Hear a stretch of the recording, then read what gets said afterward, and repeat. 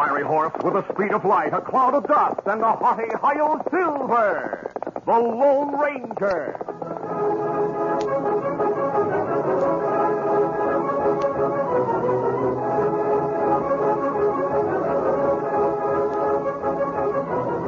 With his faithful Indian companion Tonto, the daring and resourceful masked rider of the plains led the fight for law and order in the early western United States.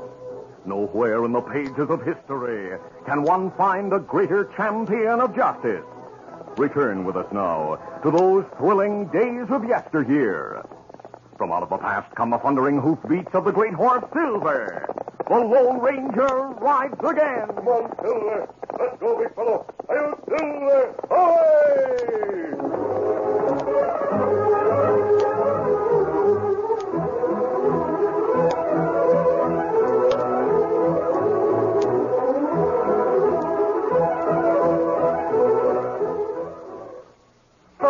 Bobby is a boy of 9. He can really hit that line. He's a star because he knows he's got go power from Cheerios. Yes, he's got go power. There he goes. He's feeling his Cheerios. Cheerios. Cheerios.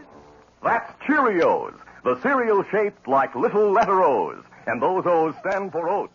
The good grain Cheerios is made from. Every delicious spoonful of Cheerios and milk is real muscle-building food. Each spoonful contains vitamins, minerals, and proteins your body needs.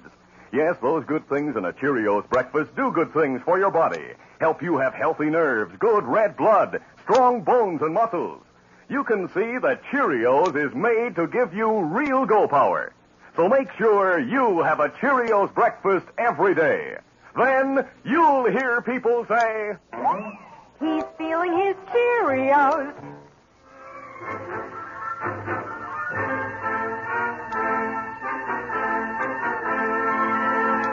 Bonita was a sleepy cattle town on the Santa Fe Trail until the announcement that the expanding railroad was to pass through the community. This news brought a sudden burst of activity. Each day brought newcomers to Bonita. Men came with money to invest, and crooks came to take advantage of boomtown conditions. There was neither law nor order in Bonita.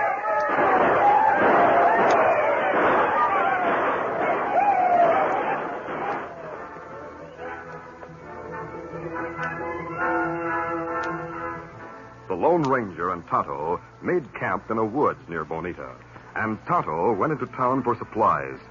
He returned with news of recently organized vigilantes.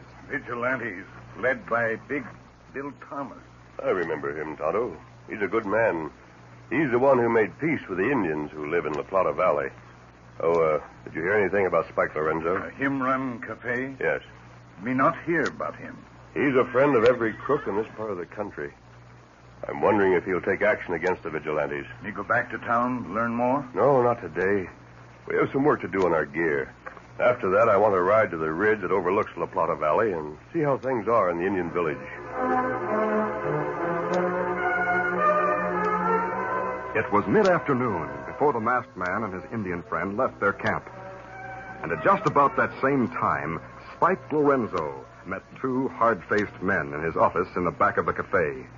The cafe owner said, I'll get right to the point. Bill Thomas and his vigilantes are getting troublesome. They're writing letters to lawmen all over the Southwest. They're asking for handbills on men who are wanted by the law.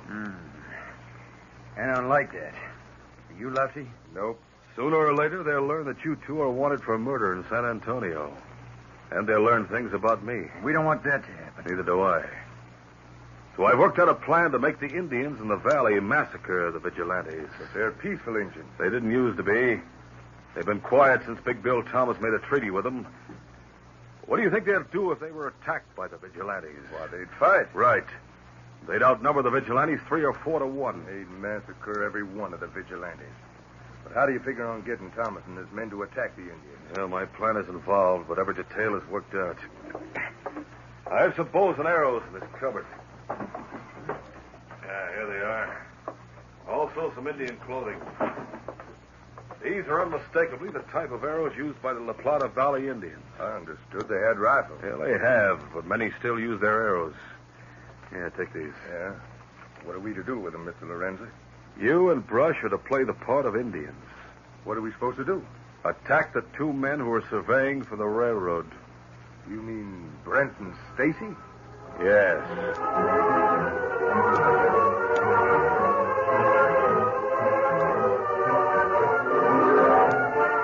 The Lone Ranger and Tonto spent a long time on a ridge that overlooked the Indian village. While remaining out of sight, they used binoculars to study the Indians and were gratified to see that all activities were peaceful and domestic. At sunset, the masked man said, I've seen enough, Tonto. There should be no further trouble from those Indians. They're no trouble. Let's white men start it. That's unlikely. Steady, Silver. Now we go back to camp? Yes, Tonto. Easy, steady. Easy, Scout. Easy, fella. Come on, Silver. Get him up, Scout. As the Lone Ranger and Tonto started down the slope to return to their camp near town, the railroad surveyors finished their day's work a couple of miles nearer to Bonita. They guided their rented horses along the stage trail without the slightest suspicion that two men disguised as Indians and armed with short, powerful bows and iron-tipped arrows were waiting in ambush.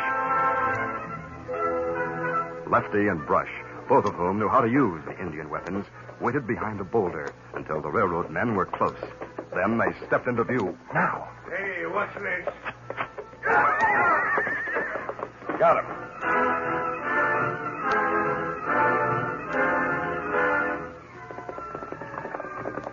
The surveyors' riderless horses followed the familiar route to Bonita and a livery stable that they knew as home. Their arrival caused something of a stir. These are the horses I ran into the railroad men. Yeah, but where are the men? I don't know. Their gear tied behind the saddles. You think they fell? Both of them? Hardly. Hey, look. Here on the saddle horn. Great Scott. Is that blood? Still moist. Say, there's Big Bill. Better show that to him. Hey, Bill. Bill Thomas. Yeah. Come here. I got something to show you. Big Bill, the leader of the Vigilantes, was quick to grasp the situation when he saw the red stain on the saddle. He turned to a group of men who had gathered. Joe, you take 3 or 4 men and ride along the trail till you find the surveyors. Take extra horses in case they're able to ride. Right. What if they're hurt too bad to ride? I'll be along as soon as I hit your team to my buckboard. Pete, you find the doctor. All right. Tell him to meet me at my house with his kit. Yep. I'll take him with me. Hurry up.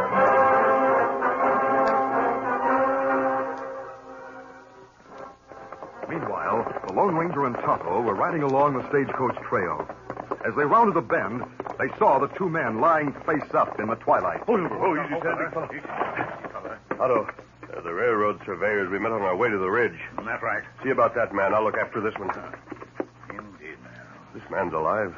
So this one. But him plenty wounded. These arrows were made by the Indians in the valley. Me know. But them Indian peaceful, Kimasabi. Me think someone else shoot arrows. Footprints may prove that. After we've treated these wounds, we'll look around. Soon after caring for the wounded men, the masked man and his Indian companion found tracks of the outlaws. Now, they waited behind this rock and stepped out into the road. And wear boots with heels. White men. There, where them leave road. Come on, we'll see where they went. Notice the way these men walk. Turn toes out. Indian never walk like that. Indian toe in. Further evidence that white men wounded the surveyors. Why them use arrows? Probably so Indians would be blamed. Tonto, the footprints lead into that gully. And hoof marks there. That's where the killers left their horses. Maybe we follow tracks, huh? Tonto, I'll follow those tracks. You stay here with the wounded men. Here, Silver. Here, boy. Me savvy. Move them off the road. When the stagecoach comes, you can get them into town. Easy, steady, big fellow. Come on, Silver.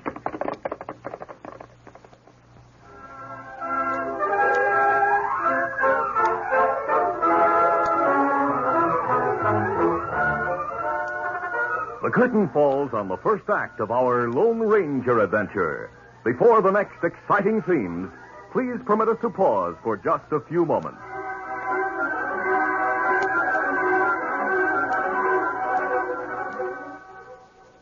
Hey there, get a load of this terrific offer. Now you can get a copy of a real, genuine, original Confederate bill free in each specially marked package of Cheerios. There are 9 different bills in the whole set, ranging from $1 to $1,000. And each bill looks so much like the original Confederate bill, you can hardly tell the difference. Say, won't you and your gang have fun with these? As I said, one bill comes free with each special Cheerios package. No waiting, nothing to send in. It's right at your grocer's. If you get a $2 bill in your first package, you may get a $500 bill in the next, and so on. It's easy to collect the whole set of 9 different bills, and I bet you'll want to be the first in your neighborhood to have them all. And you'll have something else that's good, too. Cheerios. Seems everybody loves that wonderful toasted oat flavor, and everybody needs the go power Cheerios gives. Remember now, inside each special Cheerios package, there's a copy of a real, genuine Confederate bill. Start collecting yours today.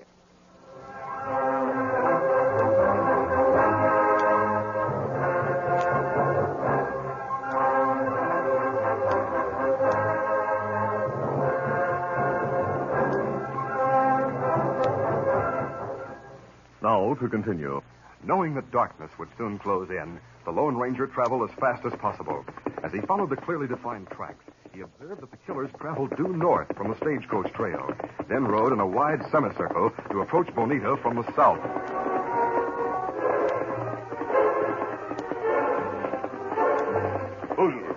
It was dark when the Lone Ranger halted in a cottonwood grove, about 100 yards behind Lorenzo's cafe. Easy, big fella.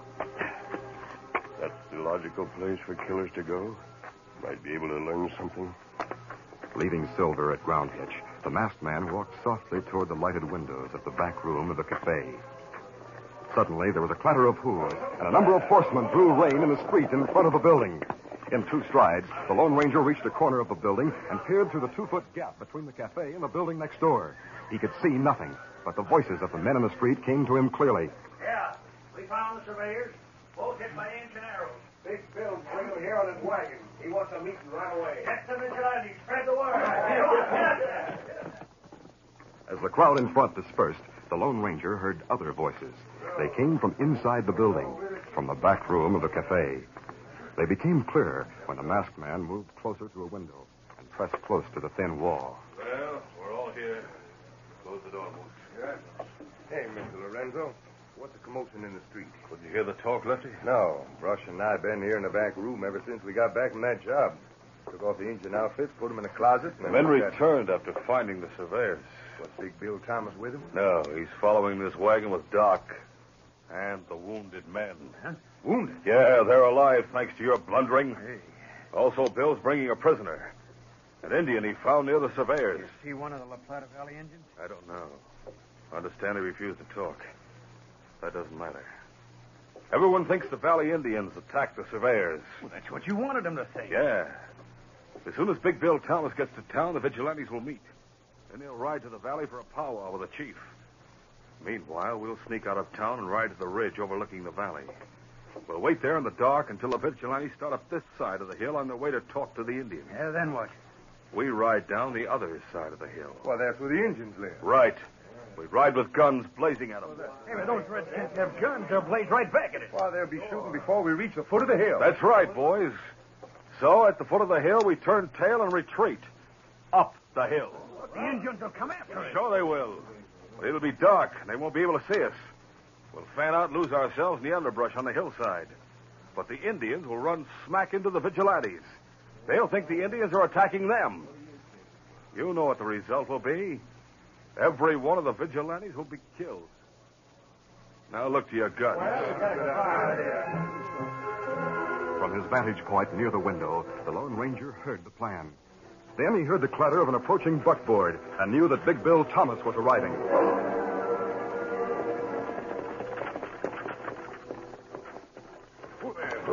Big Bill halted his team behind the doctor's office. The doctor was with him, and so was Tonto, whose hands were tied behind his back. Tonto's horse was tied behind the wagon. All right, Injun, sit down.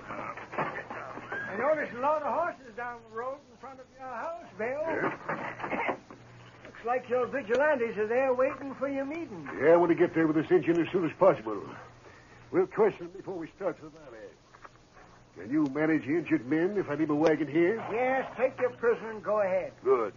Injun, you walk ahead of me. And remember, I'm holding a gun on you. Just a minute. Steady, Bill.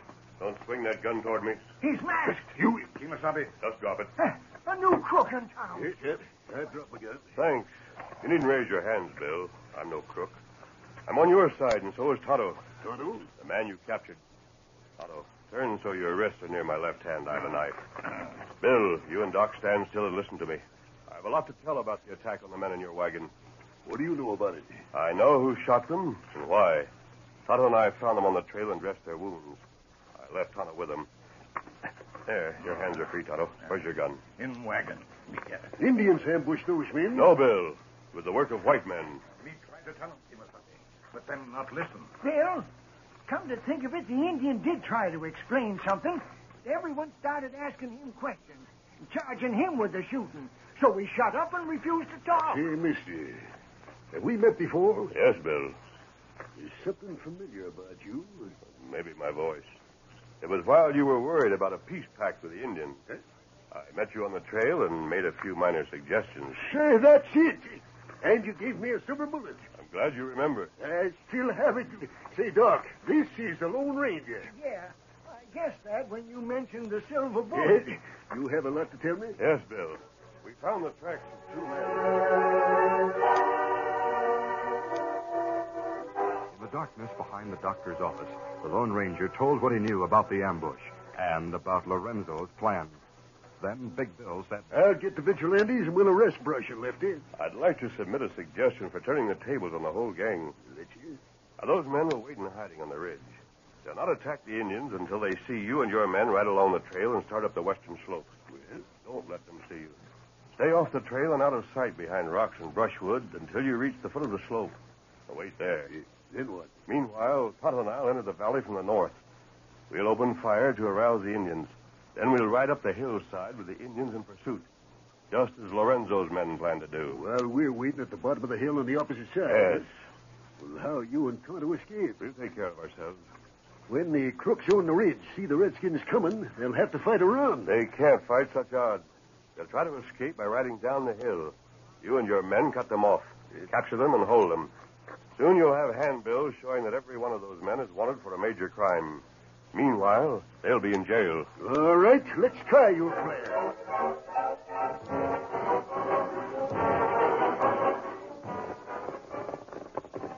A few minutes later, the Lone Ranger and Tonto rode away from town and traveled fast until they entered one end of La Plata Valley. Easy, boy. They slowed their horses and remained screened by underbrush as they rode along the base of the hill that rose on their left. On their right, about 100 yards away, the Indians were grouped around the council fire in a ceremonial chant. Stop here, Tonto. Lorenzo's men should be straight up this hill on the ridge. You think Vigilantes have time to get in place on the other side of the hill? They've had plenty of time. You aim at the fire.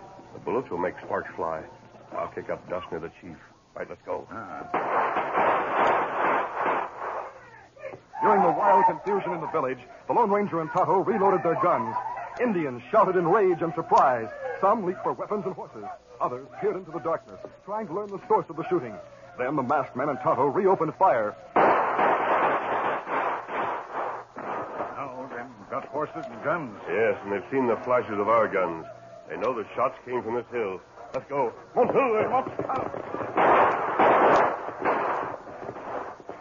The Lone Ranger and Tonto fired intermittently and zigzagged to take advantage of cover as they started up the hill. But halfway to the ridge, they stopped shooting. With no more telltale gun flashes to betray their location, they were able to swing their horses quickly to one side and take cover behind a massive boulder.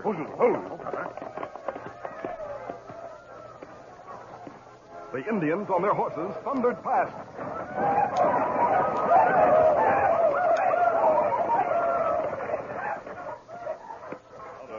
I wonder what the men on the ridge will do.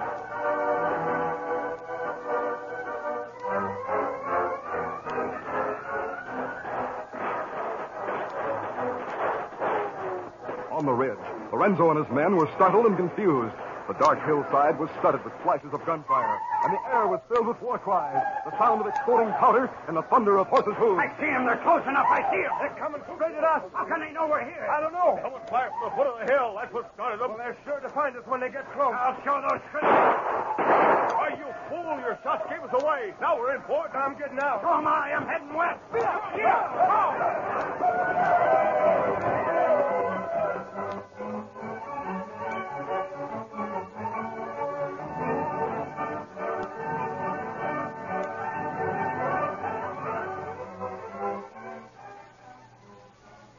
Later that night, most of the vigilantes were in the home of Big Bill Thomas when the door was opened. The Lone Ranger was framed in the opening. He looked at Big Bill and the men in the room, then spoke. Bill, why didn't you keep your part of the bargain? I'll explain that. You see, I told the boys your plan. The majority ruled against it. But why? Bill said we were to capture those crooks, then explain things to the Indians. Yes? You see, the boys figured if we stayed here and didn't ride out, the Indians would keep after Lorenzo and his men until they got him. Well, that'd take care of the crooks, so we stayed here. Figuring the Indians would massacre the outlaws. That's right. Please don't be sore about it. Those crooks deserve killing. They planned to kill us. Did the Redskins kill them all? No, none of them were killed. Those Indians are not savage murderers. They wanted to know why they were fired at, so they captured Lorenzo and his men. They were bandaging the wounded when Tonto and I caught up to them. The Indians are holding their prisoners. When you receive handbills showing where those crooks are wanted, call on the chief and he'll surrender them to you. Those Indians copied our way of doing things. Yes. See that you set them a good example from now on. Gosh, boys, I feel sort of mean. Yeah, I do, too. Yeah. We shouldn't have left Lorenzo's men to be massacred. I reckon the Indians have taught us a lesson, boys. Yep, the Indians and the Lone Ranger.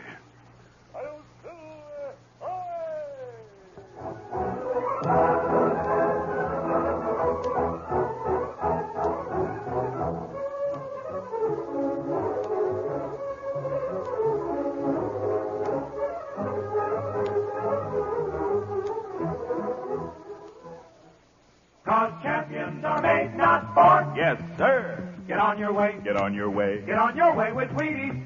True, champions are made, not born. We can all get there if we try. Take champion Doak Walker, flashy halfback for the Detroit Lions. Doak, at the tender age of 9, decided football was his line. He practiced hours day after day and learned what champions have to say. Wheaties for breakfast, you're on your way. Now a touchdown team from top to toe. Walker and Wheaties, they really go. A guy can put away a lot of Wheaties in 18 years, and that's how long Doak Walker's been eating them. Good for you? There's a whole kernel of wheat in every Wheaties flake. Let's go, Doak. Dig for that goal. Hey, hey, hey! He's on his way, on his way. He's on his way, on his way. Get on your way with Wheaties. Cause champions are made, not born. Yes, sir. Get on your way. Get on your way. Get on your way with Wheaties. Breakfast of champions.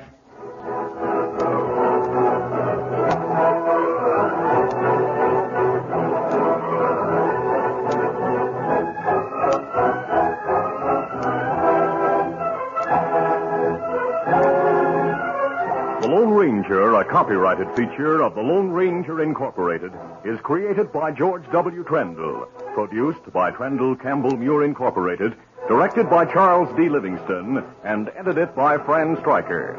The part of the Lone Ranger is played by Brace Beemer. Your announcer, Fred Foy.